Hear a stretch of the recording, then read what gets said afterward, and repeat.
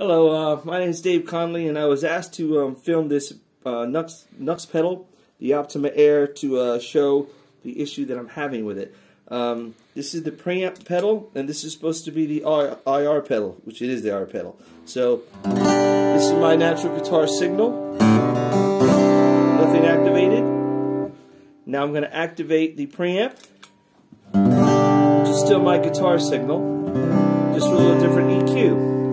So that's still the same signal with a little different EQ. Now, the problem I'm having is when I turn on the IR, I lose my guitar signal. If you look at the IR level, it is completely off. So this button here is all the way down. So I should be getting my guitar signal, nothing else. But when I activate, that is the IR signal. And there's no way to turn it off, and it's completely replaced the sound of my acoustic. So that's the IR sound.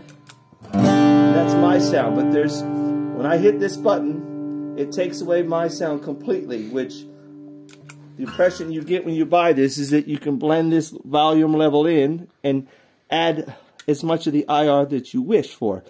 That doesn't seem to be the case. You seem to either get IR only or your own signal only.